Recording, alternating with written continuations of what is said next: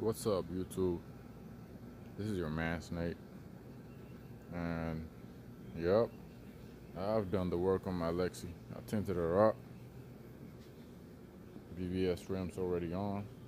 I don't do coilovers for now, but I'm gonna switch it up. Tomorrow I'm gonna be working on my headlights.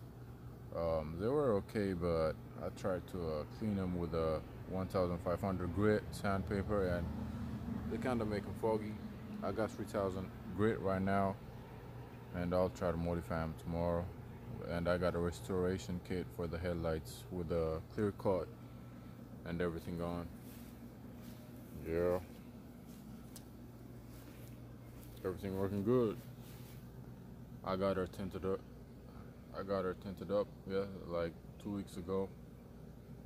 I'm in Virginia Beach right now, trying to you know what I'm saying,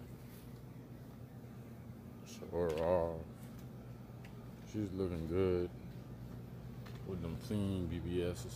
I'll put coilovers on next time. I got new shocks, because remember on my previous post, the shocks are bad, and I replaced this fuel cap, like the fuel door. It flew away, and I replaced it with the junkyard. She's looking fresh, man, with the ACCA badge, tinted up. Everything is new, man. Most of the stuff are new inside her. She's looking good.